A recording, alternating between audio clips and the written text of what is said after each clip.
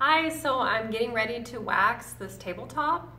The paint has already completely dried, and as you can see, we're going for a sort of a shabby chic look, and there's a little bit of sort of a distress, some areas that are a little darker. You can see the dark wood coming through and a little more paint in some areas, and that's what I was going for.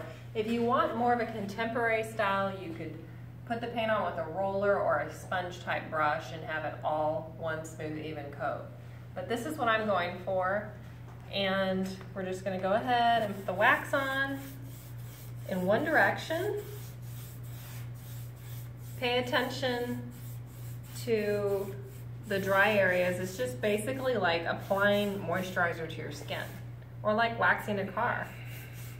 And you don't have to let the wax sit on there for several minutes or wait or anything. Like, I know some waxes say you got to leave it on there for so many hours, but with ours you can actually immediately buff it out, and you can use it right after you buff it out.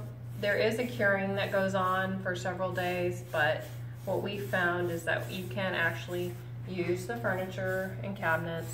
There's no special directions or treatment after you buff it out. But it will continue to get harder, and it'll continue to look more vintage too, if that's the look you're going for. I'm going for like a semi-sheen. If you want a high sheen look, you can do a couple coats of wax, and in between each layer you'll want to buff it out. So I'm going to finish the tabletop and I'll show you what the finished product looks like.